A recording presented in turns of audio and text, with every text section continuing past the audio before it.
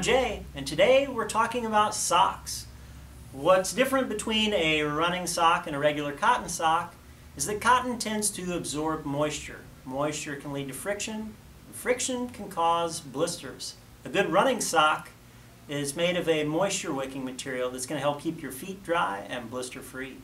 When you go into your local run specialty store, you should always peruse the sock selection, have a sales associate help you if you can, to explain the differences between the socks. Hopefully you will find something like the Injinji Trail socks, which are going to isolate each toe individually and really help reduce blisters, especially in between your toes. So if you struggle with that, it's a great sock to go with.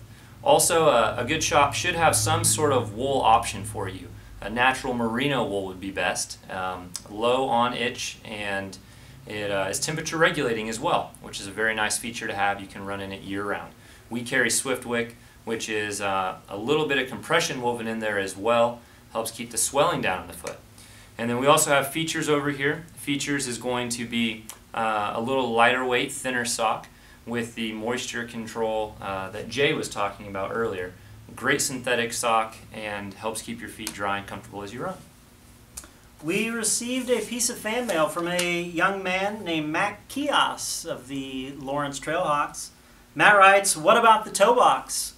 Well, stay tuned, Matt, because that is the topic we will tackle next time on the 1 Minute Clinic. Well, that didn't suck.